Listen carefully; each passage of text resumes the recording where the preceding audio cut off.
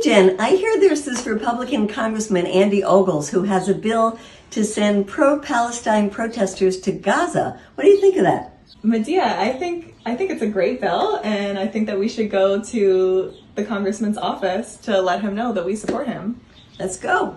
My name is Jennifer. I'm a nurse practitioner from New York, and actually I just got back from a humanitarian mission that was attempting to go to Gaza to deliver humanitarian aid, since there's obviously a famine that's occurring there, and over 40,000 people have been massacred with American weapons.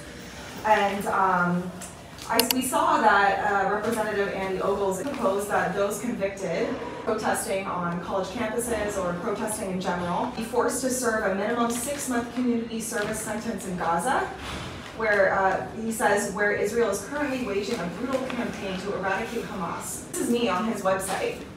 Here. The title is Terrorist Sympathizers. I'm a nurse practitioner.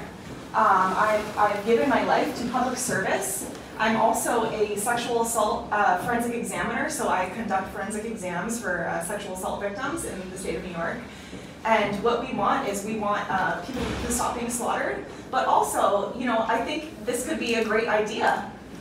We want to go and help, especially as a healthcare worker. We want to go and help the people that have been so brutalized, so victimized by America and American weapons and Israel, obviously. And Medea and I were actually both on the Gaza Freedom Flotilla, and we attempted to go.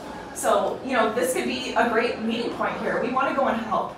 So maybe we could help the representative in getting this bill passed. There's so many Americans that want to go and help. Okay. Well, right now it's Israel that keeps people from entering. All these doctors and nurses who want to go and help, Israel won't let them in, right? Yeah, so what is that? Like he's saying that we will be forced to go and do community service over there, but then policy-wise, we're being stopped from doing it. We weren't able to sail with the desperately needed humanitarian aid, food, medicine, baby formula, diapers. Like this should not be controversial. These are human lives. He should work to push Israel to open the borders so that people who want to go and do community service and help to rebuild Gaza would be able to do that.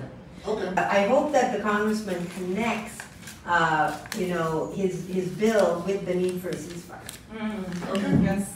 Or maybe he was just trying to be funny.